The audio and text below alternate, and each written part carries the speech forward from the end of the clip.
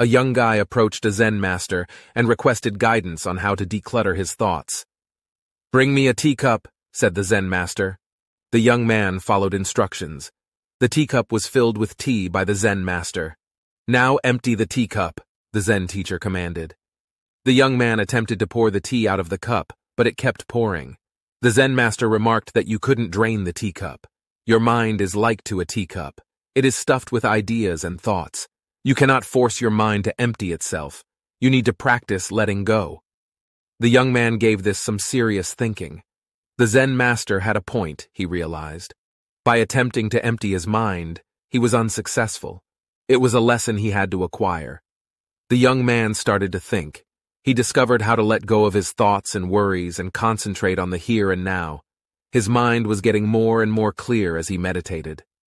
The young guy approached the Zen teacher one day and declared, "I have emptied my mind." "Go fill it up again," the Zen teacher said with a smile. The boy was perplexed, but, he said, "I believed the point was to empty my head." The Zen teacher remarked, "Emptying your mind is not the goal. Being free is the aim. You can plainly perceive the world when your mind is clear. You have the freedom to fully take in the present. It's okay to be who you are." Moral of the story of the teacup and the Zen master serves as a metaphor for the application of mindfulness. The practice of mindfulness involves being in the moment without passing judgment. When we are conscious, our minds are not preoccupied with anxieties and thoughts. We are able to perceive the world clearly and truly inhabit the present.